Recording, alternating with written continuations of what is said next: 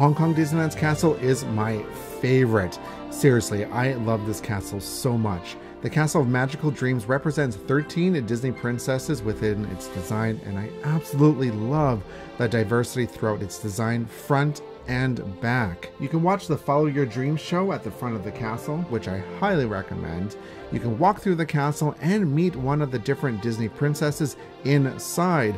When I went, it was Snow White, and she was a delight. Once the sun goes down, the castle is lit up and shows off its nighttime spectacular, Momentous, which is a show you cannot miss and is the perfect way to end your day at Hong Kong Disneyland.